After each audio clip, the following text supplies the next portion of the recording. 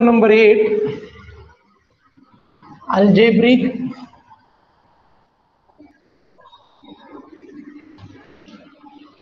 algebraic expression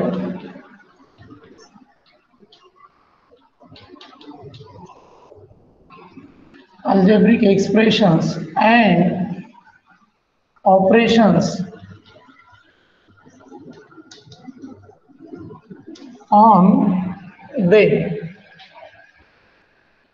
algebraic expression म्हणजे काय आणि त्याच्यावरचे आपल्याला ऑपरेशन्स बघायचेच. ठीक आहे, तर खूप सोपा आहे, काही अडचण नाही. मी direct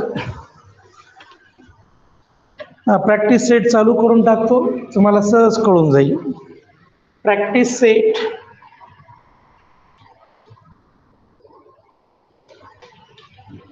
practice set 32. Classify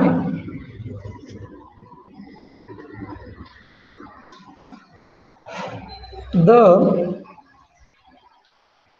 following algebraic expressions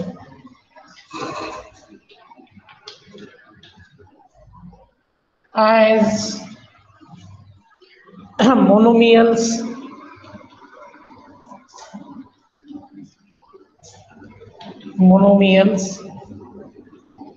binomials,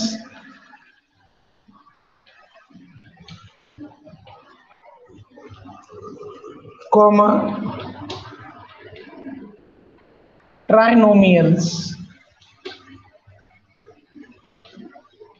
or polynomials.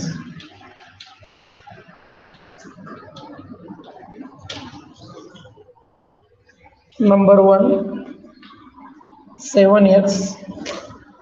Number 2, 5y minus 7z. Third, 3x square, 3x cube minus 5x square minus 11. चला अगोदर 3 उदाहरणं तुम्हाला समजून सांगतो, नंतर बघा. अल्जेब्रिक एक्सप्रेशन्स म्हणजे काय तुम्हाला ते सांगतो. ज्याच्यामध्ये नंबर असतात आणि व्हेरिएबल असतात. ABCD ला आपण व्हेरिएबल म्हणतो.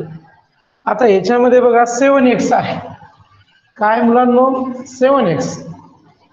तर हे जे 7x आहे ह्याच्यामध्ये एकच टर्म आहे. ह्याच्यात किती टर्म्स आहेत? 2. आणि ह्याच्यात किती टर्म्स आहेत? 3 टर्म्स.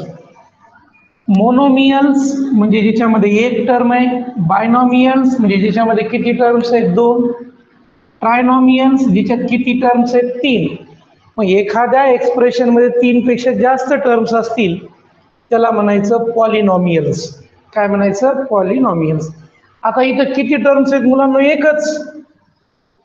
ह्याचा आन्सर काय येईल? मोनोमियल्स.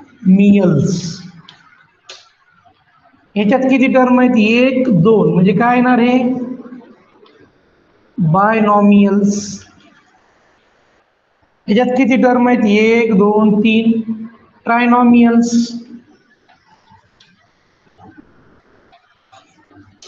लक्षात आलं का? सांगा मला एकदा. हे सर्व कळालं का तुम्हाला? Yes or no? एक टर्म असेल तर मोनोमियल्स, 2 टर्म्स असतील बायनॉमियल्स, 3 टर्म्स असतील. ओके. अरे अनिरुद्ध लक्ष दे बेटा, ह्याच्यात किती टर्म आहेत? फक्त एकच आहे, 7x. मग त्याला मोनोमियल्स म्हणायचं. याच्यात 2 टर्म्स आहेत, त्याला बायनॉमियल्स म्हणायचं. याच्यात किती टर्म्स आहेत? 3. त्याला म्हणायचं ट्रायनॉमियल्स. ओके. चला मी काही उदाहरणार्थ देतो, तुम्ही मला सांगा काय काय. Number 4, 1 minus 8a minus 7a square minus 7a cube. सांगा काय येईल याचं उत्तर? उत्तर सांगा काय येईल? What will be the answer?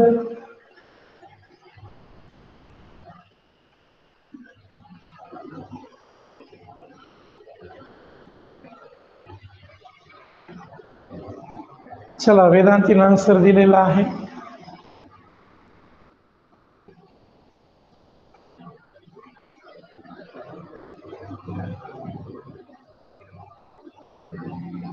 बघा याच्यात किती टर्म्स आहेत, 1 2 3 4.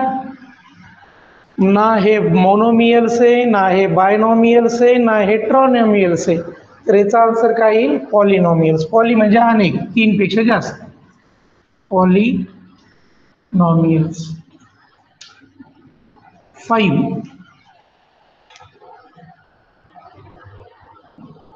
5m-3 सांगायचं आन्सर. किती टर्म्स आहे त्याच्यामध्ये? How many terms R there? किती टर्म्स आहेत सांगा. अरे आन्सर सांगा ना, क्लासमध्ये आहेत ना. सांग सचिन, काजल. बायनॉमियल्स. काजल सांगितलं. अनिरुद्ध सांग बेटा. वेदांती सांग. अनुजा सांग. बायनॉमियल्स. Very good. अरे वेदांती क्लासमध्ये आहेस का नाही? ओके, अनुजानं सुद्धा सांगितलं. तर बघा मुलांनो, याच्यामध्ये 2 टर्म्स आहेत. 1 2 असतील तर ह्याला काय म्हणायचं? बायनॉमियल्स.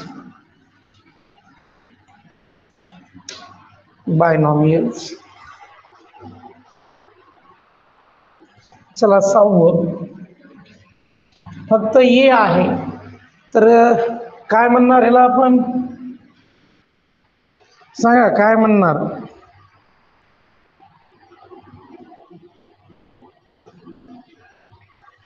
एकच आहे. Very good.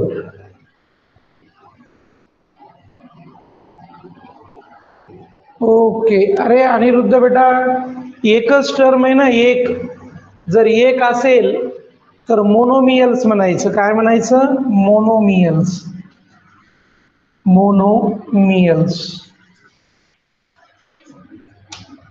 काय म्हणायचं याला? मोनोमियल्स. चला आणखी 2-3 क्वेश्चन्स आहेत, घेऊन टाकूया.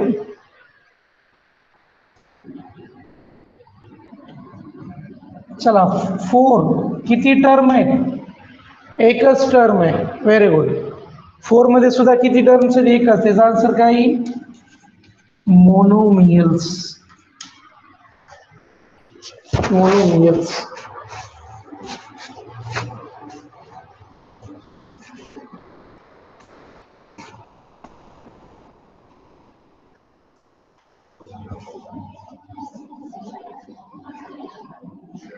Monomials.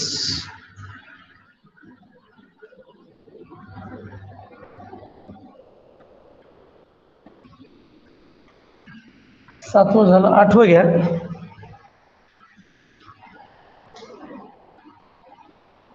3y² -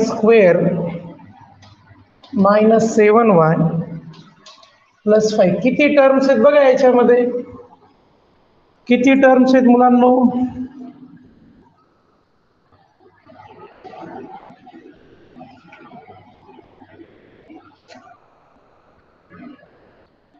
very good. 3 terms आहेत म्हणून ह्याला काय म्हणणार आपण? ट्रायनॉमियल्स. ट्राय म्हणजे 3. ट्रायनॉमियल्स.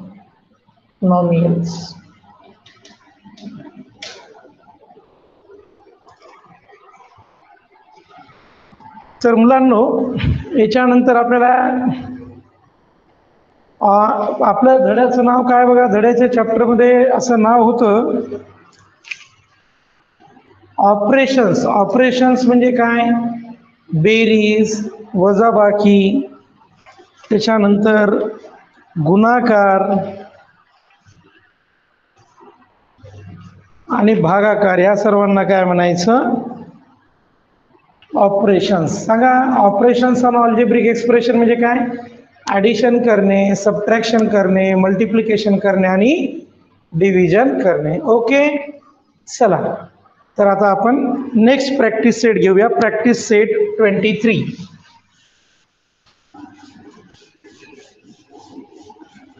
Practice set 23.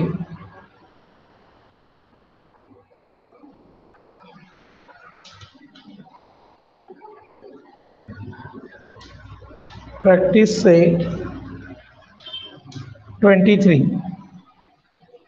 पहिलं ऑपरेशन आहे ॲडिशन करणे. नंबर 1, 9p प्लस 16q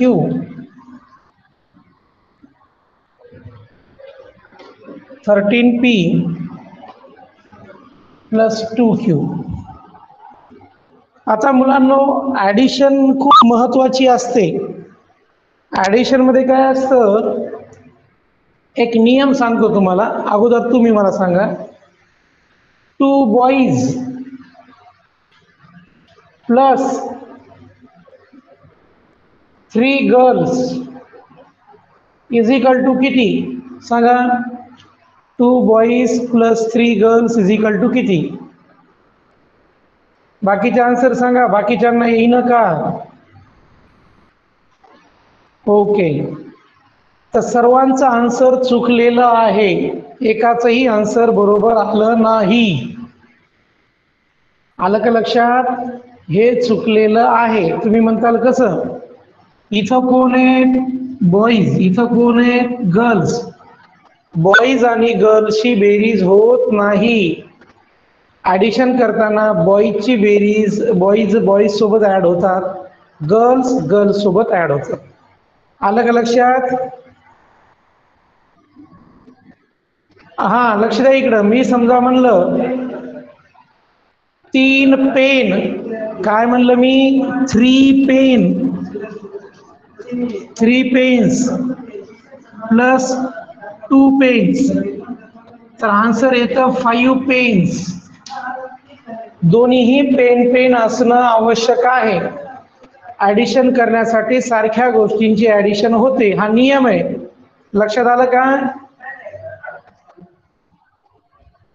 अरे, ट्रायनॉमियलचा काय संबंध आहे? तिथं बेरीज कुठे केली आपण? ज्यावेळेस आपण बेरीज करायलो, बेरीज करत असताना सारख्या गोष्टी असल्या पाहिजे, अन्यथा बेरीज होत नाही. तर बघा मुलांनो,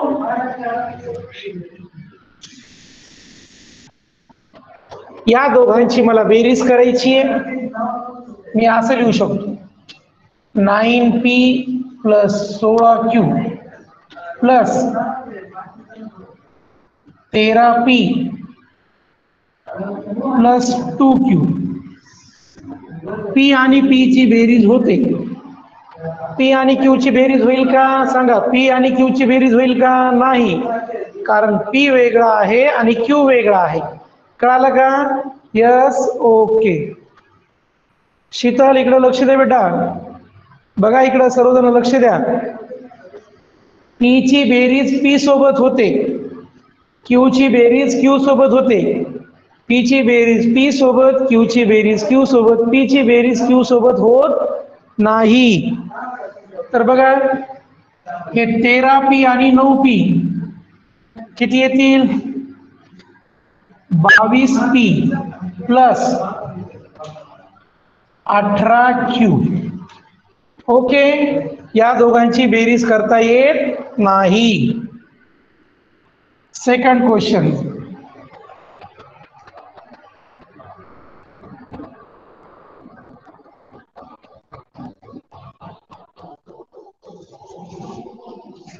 टू ए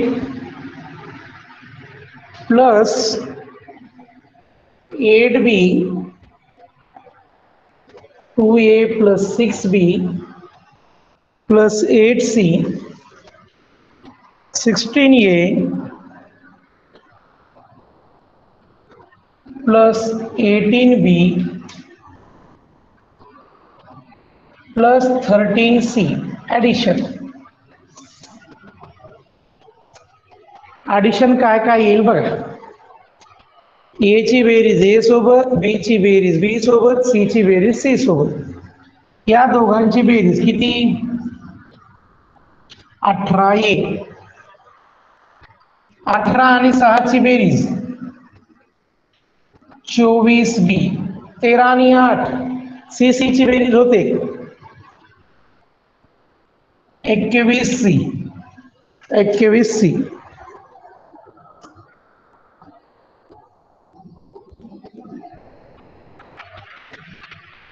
चला तिसरं एक्झाम्पल घेतो. Third example,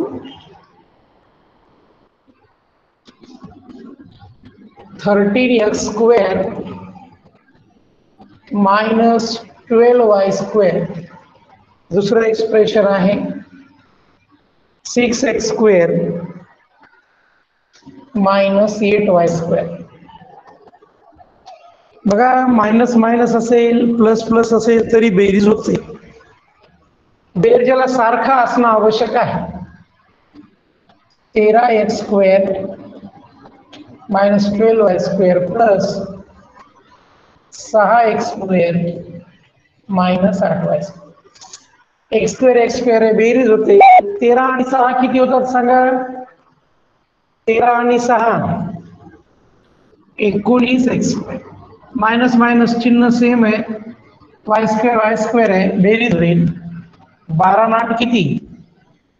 20y². 20y². Very good.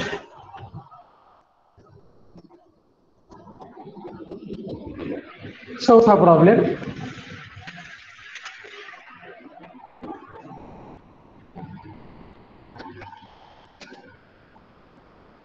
(13a²b² plus 16c,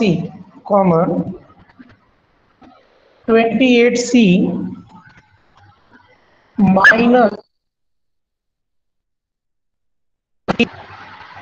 थोडस बाजूला लिहितो, नंतर तुम्ही प्रॅक्टिस करून मला पाठवत असेल यायचं.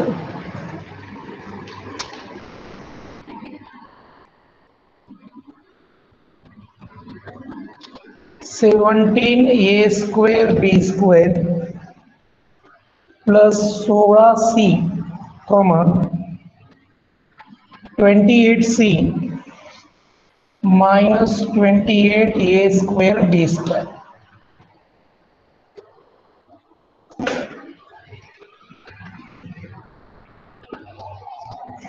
राजकुमार सर,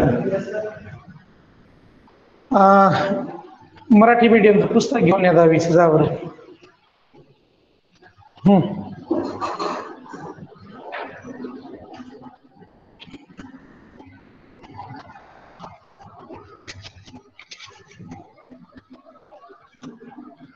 तर मुलांना लक्ष द्या इकडं, पाठवून. तर हे पहिल्यांदा काय लिहायचं? 17a²b². आता a²b² इथे आहे, त्या अगोदर लिहायचं मायनस 28a²b². एक लक्षात ठेवायचं, a²b² च्या खाली a²b² आलं पाहिजे. Plus 16c plus 28c. बघा, प्लस प्लस आहे, चिन्ह सारखे आहेत, यांची बेरीज करूया. c 8 आणि 6 किती? 14, कॅरी 1 2 3 44c प्लस. आता इथं लक्ष द्या, इथं बेरीज होत नाही, कारण 28 चिन्ह काय? मायनस, आणि 17चं चिन्ह काय? प्लस. दोघांचे चिन्ह वेगळे. चिन्ह वेगळे असले की वजाबाकी होते, हा, हे लक्षात ठेवायचं. 28 मधून 17 गेला, 8 मधून 7 गेला 1, 2 मधून 1 गेला 1, a²b². कशातून वजा केलंय मी? 28 मधून. जर मी 28 मधून वजा केला असेल तर 28चं चिन्ह लिहायचं, ज्याच्यातून वजा केलं त्याचं चिन्ह द्यावं लागतं. आलं का लक्षात? ओके, चला.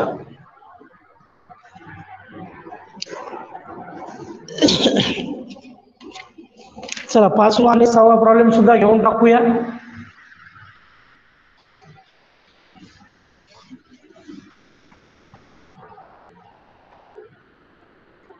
Five 3y² minus 10y plus 16 2y minus 7. आता ही ऍडिशन काय येईल मुलांनो, आपण बघूया. अगोदर एक घेऊन टाकायचं कोणतं. 3y² मायनस 10y प्लस 16 हे पहिलं एक्सप्रेशन लिहिलं. 2y ते इथं लिहिणार आपण, -7 इथं लिहिणार. बेरीज 3y² जशाला तसं. 2y चं चिन्ह काही नाही म्हणजे प्लस आहे, मग याचं चिन्ह मायनस आहे, याचं चिन्ह प्लस आहे, चिन्ह वेगळे, मग होणार वजाबाकी. 10तून 2 गेले, किती राहिले 8. 10तून काढले गेले, मग 10चं चिन्ह काय मायनस, चिन्ह वेगळे, वजाबाकी. 16तून 7 गेले 9, मोठ्या संख्येचं चिन्ह. ओके विद्यार्थ्यांनो, आता आपण मंडेला भेटूया. ठीक आहे. तोपर्यंत ह्या उदाहरणांची प्रॅक्टिस करायला सुरुवात करा. आणि आपली नवीन बॅच कधी